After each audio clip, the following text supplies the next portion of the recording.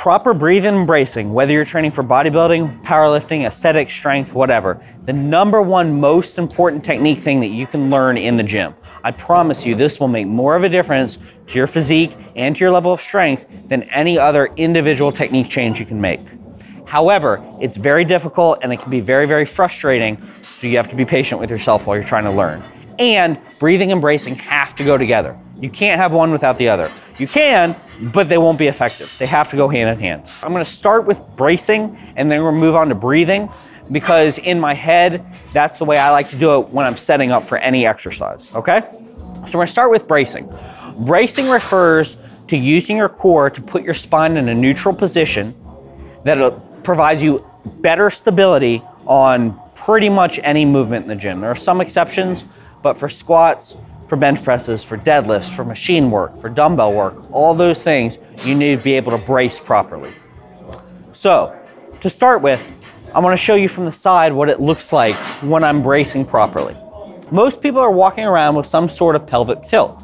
They either push their butt back a lot because they don't have good glute activation, and so they're walking around putting a lot of stress on their lower back, or they push their butt way forward and they walk like Daffy Duck, which is really no better. What you want, whether you're walking around, whether you're training, whatever, is to have a neutral spine position. A neutral spine position is start with your lumbar spine, okay? Lumbar is down here. You're gonna use your lower abs. You're gonna squeeze your lower abs to pull your hips directly under your shoulders, okay? So I'm squeezing my lower abs here.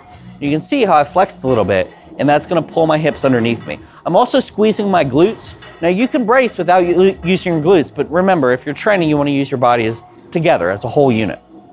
Then you want to use your upper abs to pull your shoulders over your hips, right? So then you have this one straight line from your shoulders, from your feet really, all the way to your hips to your shoulders. When you're thinking about squeezing your upper abs, I find it's almost helpful to think about bearing down, as if you were doing a cable crunch. And for a lot of people, if you have trouble activating your upper abs, that can help a lot. So squeeze the lower abs, bring the hips under, bear down with the upper abs, bring the shoulders over. And then I just want to make sure that I have a good neutral cervical spine, which is your upper spine around your neck, have a good position there. And that just means having a proper head position. That's going to be different for everyone. For me, it means looking straight ahead and just slightly downward. Some people, depending on their structure, might have to look straight ahead and slightly upward, but you don't want to be looking straight up and you don't want to be looking straight down. That is a proper braced position. Remember that goes hand in hand with your spine, the position of your spine, that neutral spine, and the activated abs. Once you're able to find that position, it's not enough, because you also have to breathe properly to support good intra-abdominal pressure. Intra-abdominal pressure just means that you're breathing into your diaphragm, right? So if I have, and I'll show you this difference, it makes a huge difference when you're training for strength, because you need a big belly full of air in order to support a heavy weight when you're doing any exercise. If you don't have that, even if you're squeezing your abs, even if you're keeping your spine in a neutral position, you're putting a lot of stress on your muscles and your joints that isn't necessary and isn't gonna help you move the maximum amount of weight. So, again, this is for powerlifting, for maximal strength. I find my brace position, right?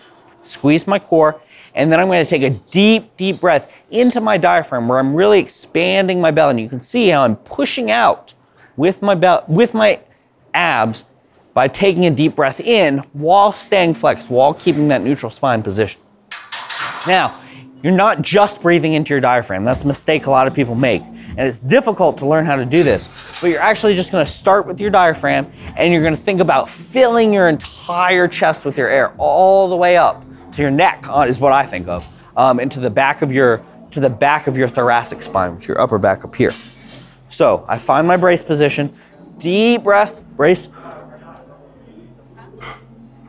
and that's the position that I'm gonna hold throughout the entire movement. Now you're gonna have to reset that breathing from rep to rep because it's very, very difficult to hold it for more than one rep. But by taking that big belly full of air, you're giving yourself a better, more stable, safer base to move heavy weights. Now, if you're having trouble getting that air, there are a couple different cues that you can use to help make it a little bit easier. The best one I've found is think about how it feels where you're trying to blow up a huge balloon full of air, maybe even like an inflatable raft, right? You take these giant breaths and go, That breathing out, you're not actually gonna breathe out, but that type of thinking, that type of motion or breathing is what you're going for here, okay?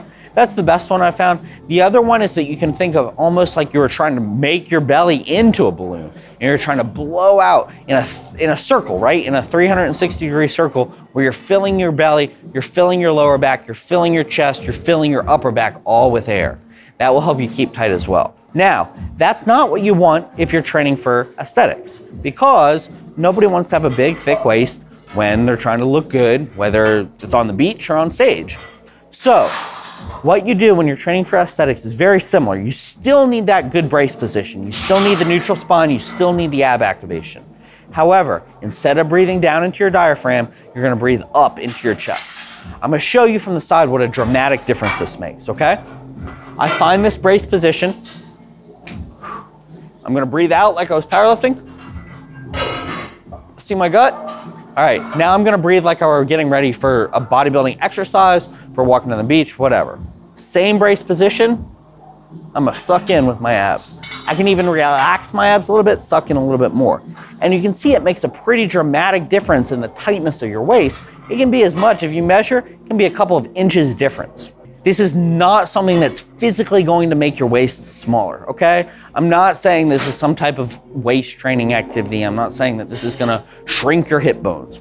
It's creating an aesthetic difference. You look different because you're using your abs to pull in, not to push out. And that's really, really important, because guess what? Just like anything else you do in the gym, it's a skill. You have to learn to practice it.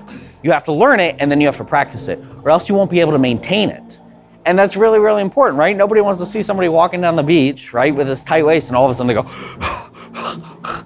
So if you practice it, every movement you're doing in the gym, you're both gonna put yourself in a safe position, right? Because you have that brace, you have that core tightness, but you're also practicing keeping your abs tight, keeping your air drawn in up to your chest, and creating that illusion of a big upper body, a nice V taper, and a nice tight waist. Those are differences between breathing and bracing and bodybuilding and powerlifting.